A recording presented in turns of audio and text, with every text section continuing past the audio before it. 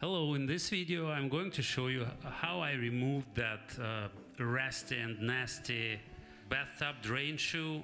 I tried to use regular adjustable wrench and a screwdriver, using them both as leverages.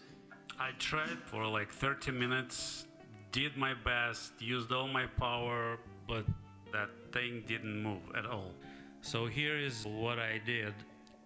Of course, you need to have some kind of top drain wrench. I purchased this one because I still have those crossbars, leftovers of that crossbars inside of that drain shoe. Also, the trigger clamp, I used it as a jack. So in order to do that, you have to take that little part of the clamp and put it on the opposite side of the rail. So this way you're not fastening the object. You basically can use the clamp as a jack. I'm using only one hand because I need to shoot the video, but it just shows how easy it is to unscrew that drain shoe. You can do it even with one hand using that method which I came up with. You don't need it probably, but I used a piece of plywood just in case. I didn't know how strong the pressure would be on the bathtub side, so I decided I'll just put the plywood and use it as a shield.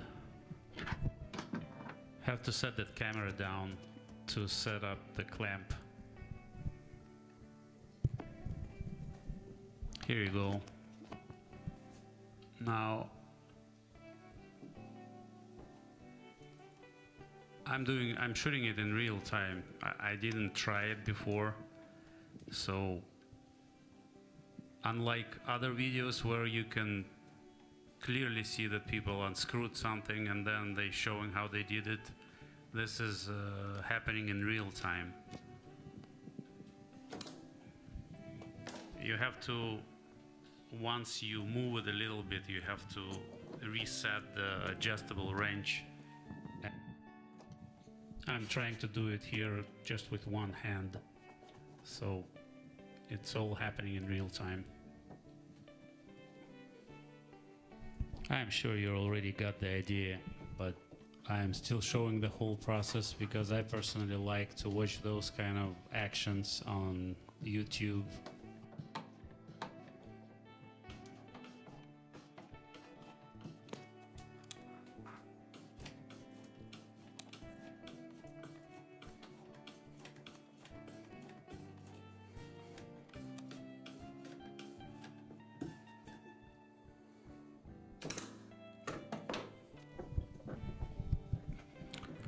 It looked like it was good, so I just set down the camera and tried to use the wrench, and it started moving. Now I'm using a screwdriver.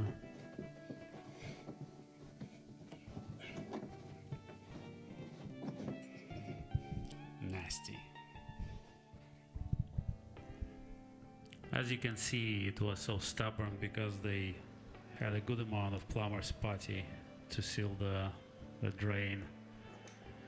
And it's not necessary, but I'm still showing you the new good-looking drain shoe, the shiny one. And thanks for watching. Leave me a comment, subscribe if you're interested in my channel, and good luck with your projects. Thank you.